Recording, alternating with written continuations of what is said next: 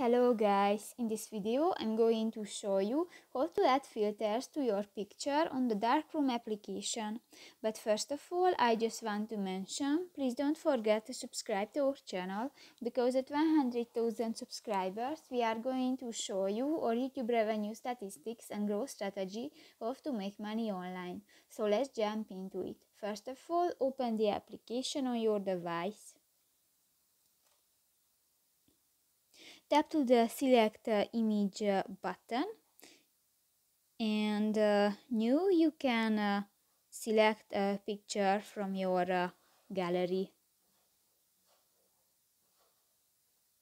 Tap to the third option, the filter, at the bottom of the page, and here you can find different filters.